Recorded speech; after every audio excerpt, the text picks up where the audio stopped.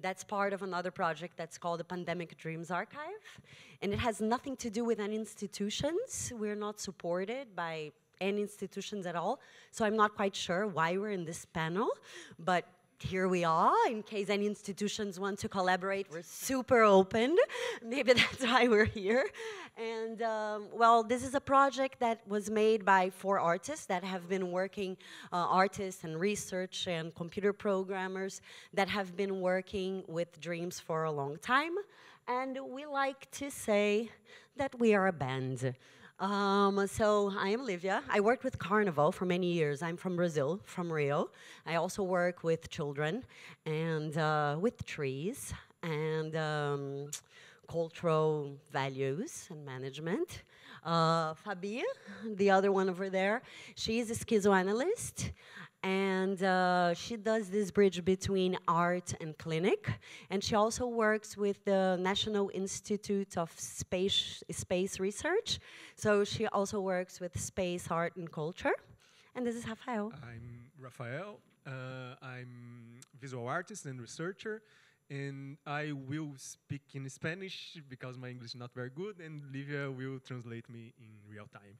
So, bueno, solo para terminar de apresentar, tenemos Tiago, que é programador e antropólogo e trabalha com ativismo digital desde muito, e somos nós outros 4 que estamos aí com o projeto. Yeah, so Tiago comes from an anthropology background, but he's an amazing programmer. He also works with a lot of digital activism and digital culture and data visualization, so that's our band.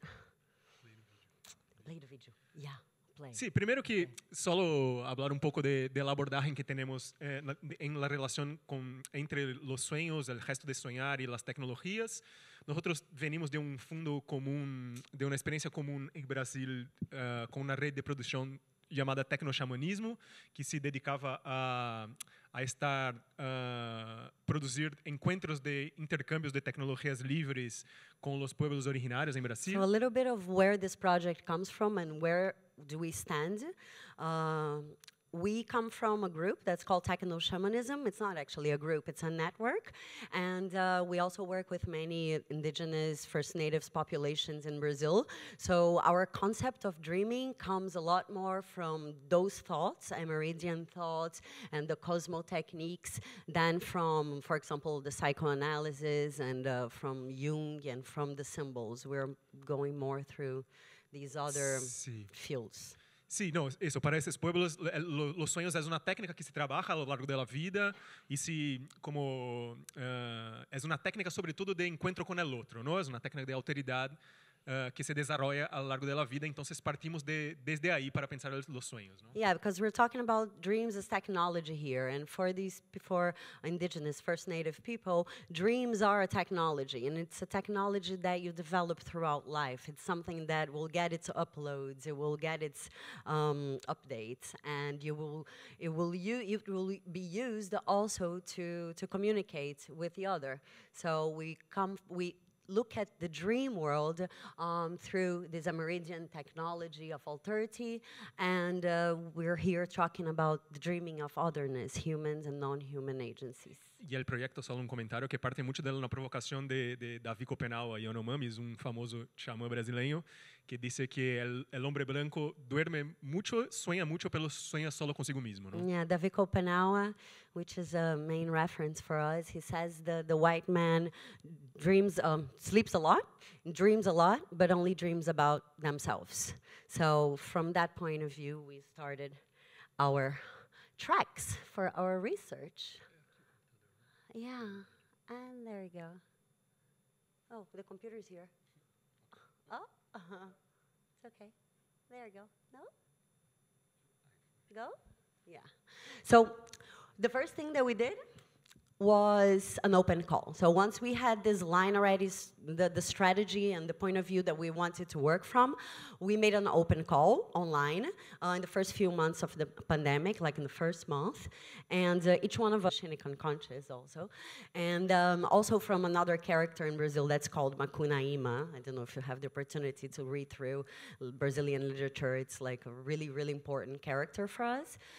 So she remixes these dreams. All the words and all the sentences that she creates, they all come from the dreams that we fed from the Pandemic Dreams archive, but they're all her own authorship. And what she does is to take away this person that is in the center of the dream, the personal dream. She takes it away, and she puts the other agencies to dialogue between themselves. Places, agencies, living, non-living, death, animalism. You can see all that in a dialogue within Macuna's dreams.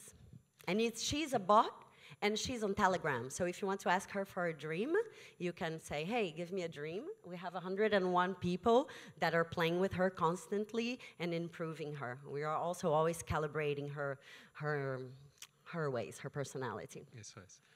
Entonces, solo decir que el proyecto del Pandemic Dreams Archive es un proyecto abierto a colaboración. Tenemos muchas colaboraciones transdisciplinares y es un proyecto open source y que está ahora como se construyendo todo un plan de un Big Data de sueños del mismo periodo, que son los 3 primeros meses básicamente de pandemia, donde la fractura en la imaginación viral ha ocurrido y tal.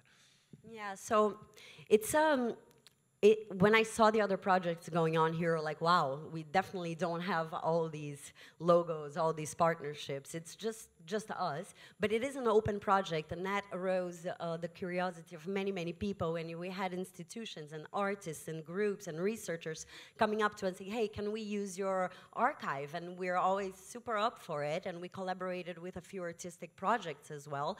So the idea is that this can be a project that's open and cross interdisciplinary, and we can be sharing our knowledge and creating together.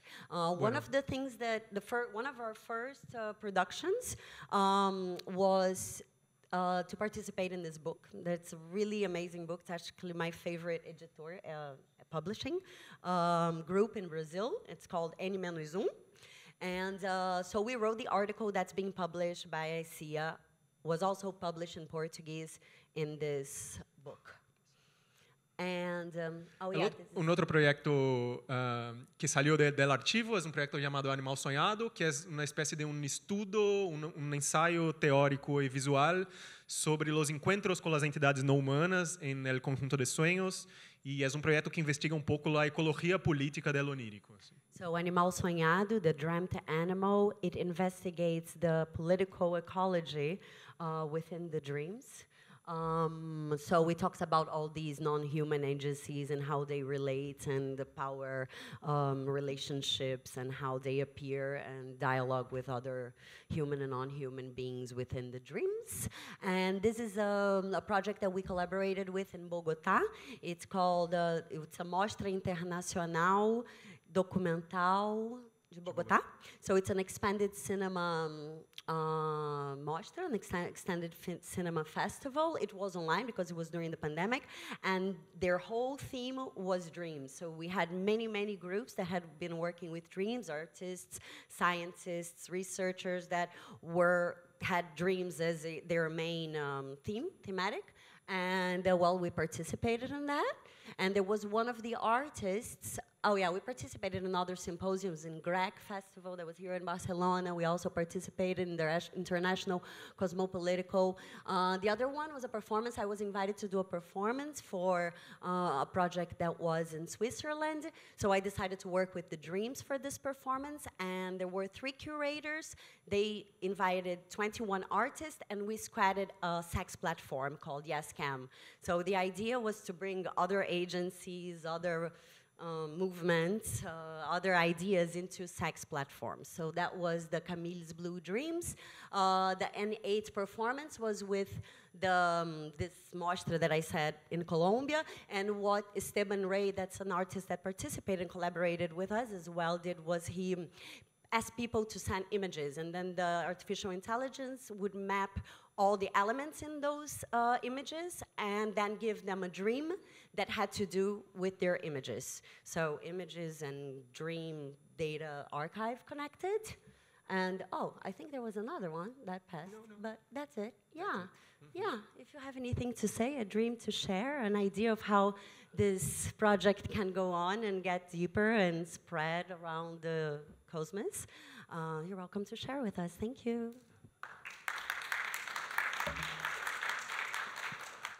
And we'll just stay here, right? And the other ones will come.